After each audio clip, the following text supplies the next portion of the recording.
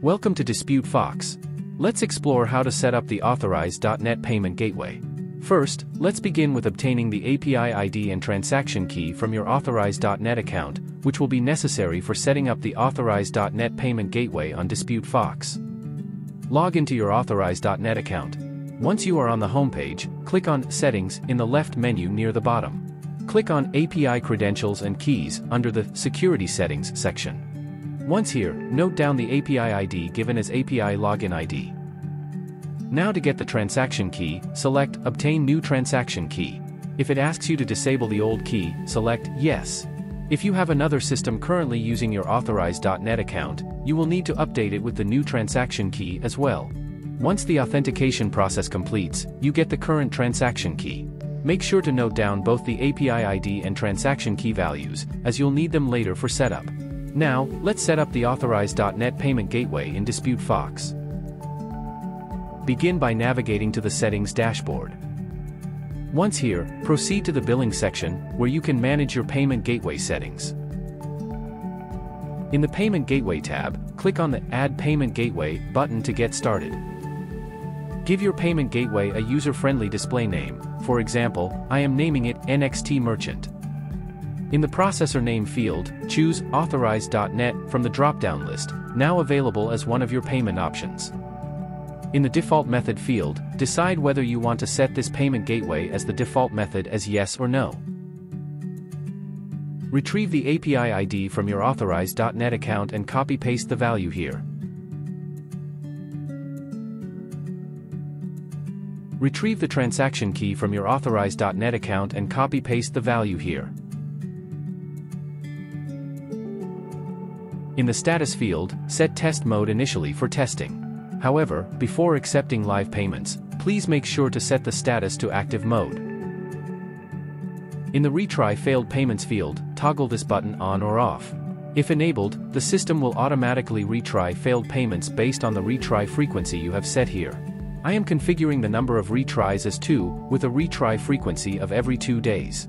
Once you've filled in all the necessary information, click the Submit button. This action will add the new payment gateway to your list of payment methods. From the list of payment gateways, you have the flexibility to edit or delete them as needed. You can also set your preferred default payment method by editing the options. Setting up the Authorize.net payment gateway is simple, isn't it? Now let's explore how to test payments using Authorize.net or NMI payment gateways. For this demonstration, I've already configured both payment gateways in test mode. However, when you set them up, ensure that the status is set to active to accept the payments. Now, let's go ahead to process a payment for the recently added client, Edward Rose. Navigate to the Billing section. Click the Add Payment Method button to add a new payment method. Fill in the necessary details such as billing address and credit card details. Please note that for this demo, I'm using a test credit card, but in a live scenario, you should add the actual card or bank details of the client. Once completed, click on Save Settings. You can find the recently added credit card in the Payment Methods tab with an edit option. Now, let's create an invoice by clicking on Create New Invoice. In the Processor field, select the payment gateway from the drop-down list that you set up earlier. For this demonstration, I'll start with the Authorize.net payment gateway, configured for testing. Fill in the necessary details for the items you want to charge. Since I'm instantly charging the client in this demo, I'll select the Save and Charge option. Adjust these settings based on your specific requirements. Choose the billing method and click on Proceed. As you can see, the transaction is successful and the status is Paid. The invoice is also generated.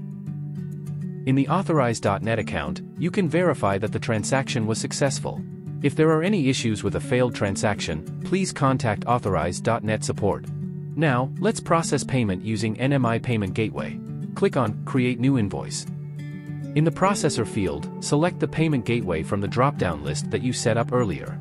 This time we will use the NMI Payment Gateway. Fill in the necessary details for the items you want to charge. Since I'm instantly charging the client in this demo, I will select the Save and Charge option. Adjust these settings based on your specific requirements. Choose the billing method and click on Proceed. As you can see, the transaction is successful and the status is Paid. The invoice is also generated. In the NMI Payments account, you can verify that the transaction was successful. If there are any issues with a failed transaction, please contact NMI Payment Support. Processing payments using Authorize.net and NMI Payment Gateway is simple, right?